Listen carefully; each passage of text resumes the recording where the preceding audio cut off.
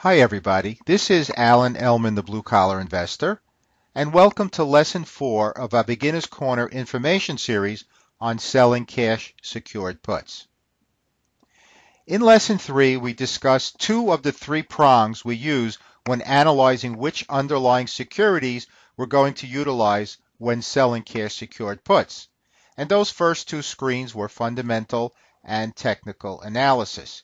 Here in Lesson 4, we're going to go over the third prong, which are common sense considerations that we must factor into our decision regarding which underlying securities to use. Now, of these considerations, the most important is to avoid earnings reports. And an earnings report represents a lot of risk because if the report is regarded as unfavorable when it comes out, the market could react and really hammer the price of that stock. And whatever cash was generated from the sale of the put option can dwarf in comparison to the amount of share depreciation that's possible after a disappointing earnings report. So the rule of thumb is to never ever sell a put option when a company is reporting earnings prior to expiration of the put option contract. Now, a great resource and a free website where you can access earnings report date information is earningswhispers.com. We also provide this information to Blue Collar Investor Premium members on the running list, as you could see on the screenshot right here. And the running list is on the middle of the screen towards the top. And those stocks that are highlighted in yellow rows are those that have passed all our screens, technical analysis, fundamental analysis, and common sense principles, except the earnings report date is prior to expiration of the contract. So when they see this screen, they know they have to wait until the expiration date and the contract date passes, and then they can enter the trade with these stocks. Another common sense consideration is to avoid stocks that report monthly as opposed to quarterly same-store retail sales statistics. I refer to these as banned stocks because they are never eligible for put selling. Some examples would be the Gap, Walgreens, Costco. There are about 10 right now. There used to be closer to 80, and most of those have opted out of reporting on a monthly basis. Now, a free site to get this file of those stocks that do report monthly is at our website, thebluecollarinvestor.com.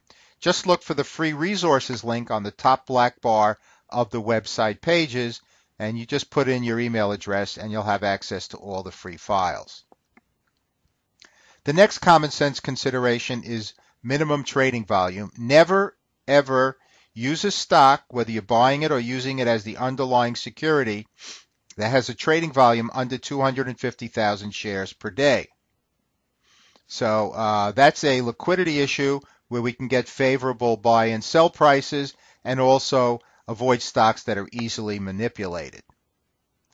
As far as the options go, we always favor options that have a minimum open interest of 100 contracts and or a bid-ask spread of 30 cents or less. Here's an options chain. The column to the far right, highlighted in yellow, shows the open interest. And the open interest is the number of open contracts. It's a cumulative statistic as opposed to volume, the column to the left of that, which is reset to 0 each day. So I favor open interest in terms of viewing option liquidity. Once again, we want to see a minimum of 100 contracts of open interest and or a bid-ask spread of 30 cents or less in order to execute at favorable price points. The next common sense principle is stock and industry diversification. We don't want to put all our eggs in one basket. So we want to have a minimum of 5 different stocks in 5 different industries. Therefore, no one security or group will represent more than 20% of our total portfolios. On our premium reports, on our running list, we also give information regarding the name of the industry and the rank of the industry, and that helps our members make sure they are properly diversified. Now, another way to diversify is through the use of exchange-traded funds, which are baskets of stocks. So that's another way to diversify. And we also have an ETF, exchange-traded fun report that we produce weekly for our premium members. Now, cash allocation is also important. Not only do we want to make sure that we are diversified with stock and industry, but also the amount of cash that we allocate to each position. Let me give you an example. Let's say your portfolio consists of $50,000 in cash, and we want to have 5 stocks allocated in this portfolio. So what we do is we say to ourselves, okay, we're gonna set aside $10,000 per stock. Now, if a stock is priced at $10, as stock A is, that means that we could use 1,000 shares of underlying security, and that would be 10 contracts. So we could sell 10 put contracts with 1,000 shares of obligation. Now, C is interesting because it's $30. We divide that into the 10,000, and it comes out to $333.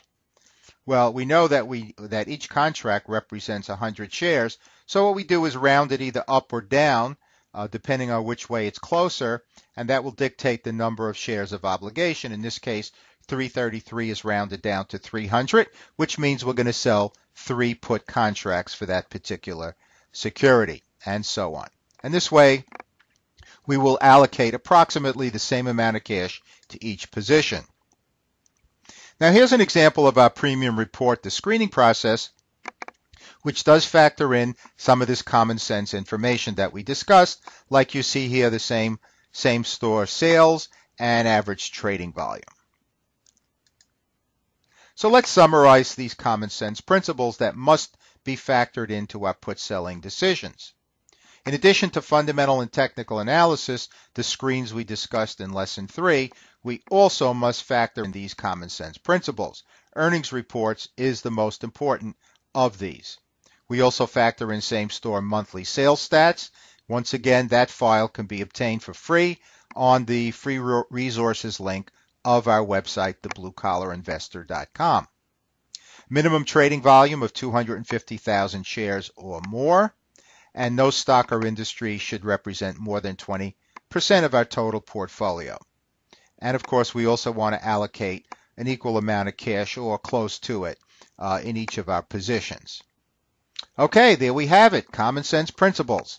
Now, in Lesson 5, get ready to take off your shoes and socks because we're going to start doing our put selling calculations. So thanks to everybody for watching this video. I hope you enjoyed it. And as always, this is Alan Ellman, the Blue Collar Investor. Take care, everybody.